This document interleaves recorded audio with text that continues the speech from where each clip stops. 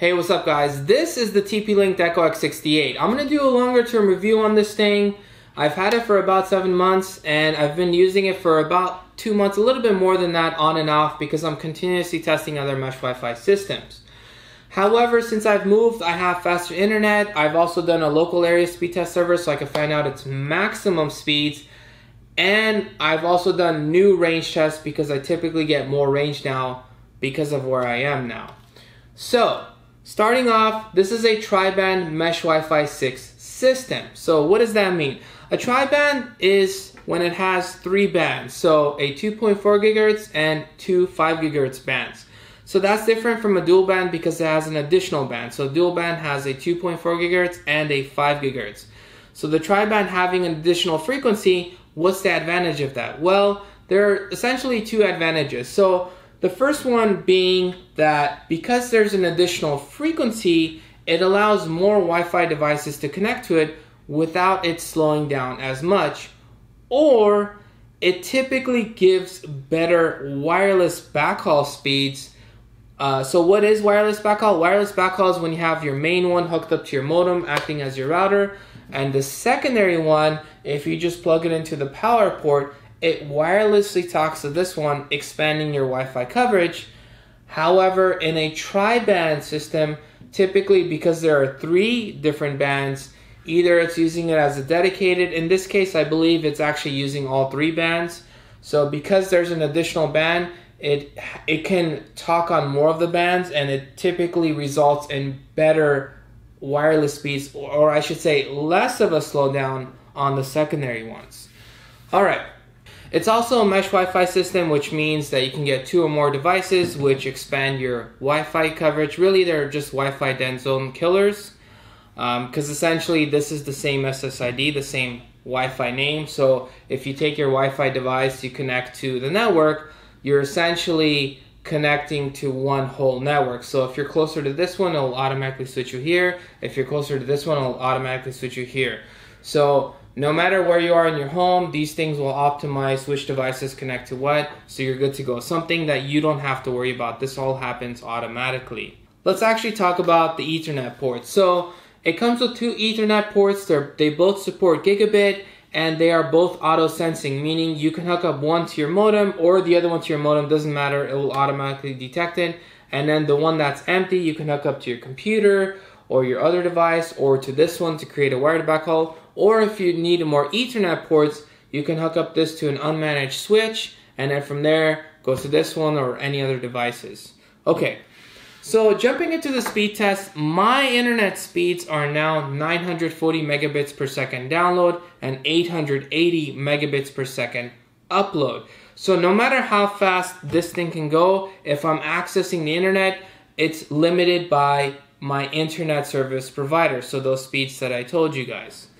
Now, when I do a speed test on my computer that's hooked up via Ethernet to this, I typically get those speeds, but on Wi-Fi devices like the Pixel 5, which is my Wi-Fi 5 device, and the iPhone 12 Pro, which is my Wi-Fi 6 device, typically there's a loss in speeds because I'm on wireless now. With the iPhone 12 Pro, I get 660 down and 286 up, and all the speeds I say are going to be in megabits per second, not to be confused by megabytes per second. So 1 byte is equal to 8 bits. That's the conversion rate. With my Pixel 5 Wi-Fi 5 device, I get 486 down, 288 up. So this is an internet speed test using speedtest.net. However, this thing can, in theory, go faster if we isolate the router by itself. So how do we do that? Well, we create a local speed test server, which means that I get rid of my ISP, my internet service provider, and I get rid of my public speed, I get rid of the public speed test server. And the reason for that is because the internet service provider is not always going to give you those advertised speeds. And in addition, the public speed test server is typically used by a lot of people or companies at the same time, so they can't always guarantee those perfect speeds.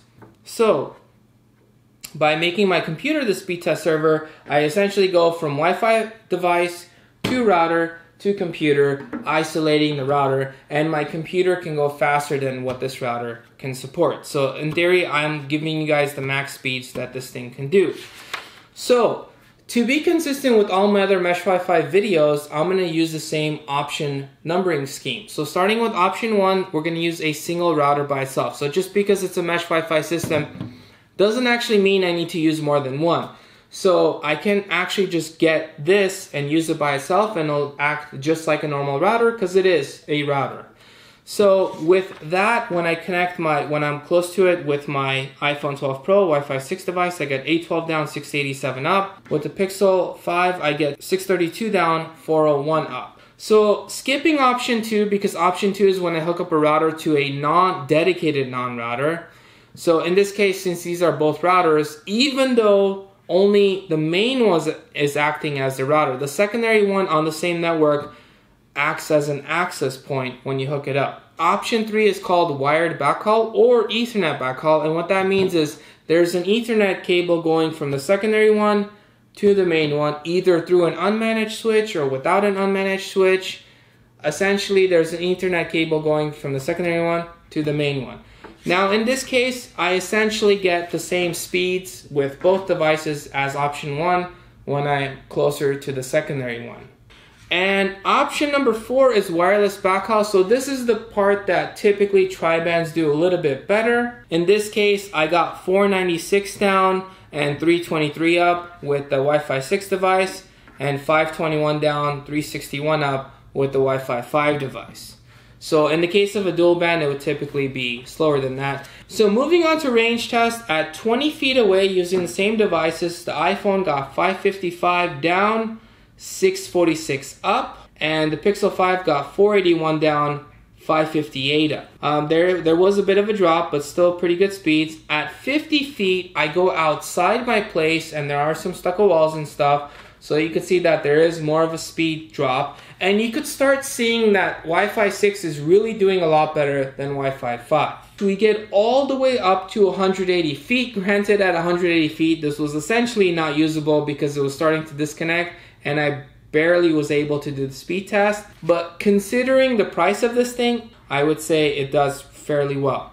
Now moving on to the TP-Link app, that's one of my favorite apps. This specifically uses the Deco app.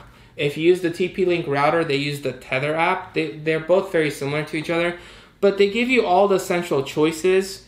So you could customize the Wi-Fi names, turn off 2.4 gigahertz or 5 gigahertz, and create a guest network, and some other customizations. It doesn't give you as many options as ASUS. ASUS typically gives you the most options, gives you a whole bunch of customizability. But with this one, it's a very clean interface. And I've used this thing, again, for about 2 or so months consistently, well, on and off. And it's been very, very good. So no drops in connections, very stable. It updates, everything's good to go. So very happy with the Deco X68. The app itself is also really good.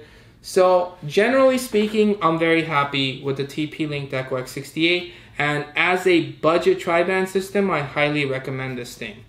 If you guys enjoyed this video, smash that subscribe button. If you guys have questions or comments, let me know in the comment sections below. One thing I should also mention is on wireless backhaul, you could use the 2 Ethernet ports of these to connect to devices, and they'll still connect to your network. Granted, you would be operating at the lower speeds on this guy if you're connected to this Y when this is wirelessly connected to this one. So that's one of the questions I typically get asked often.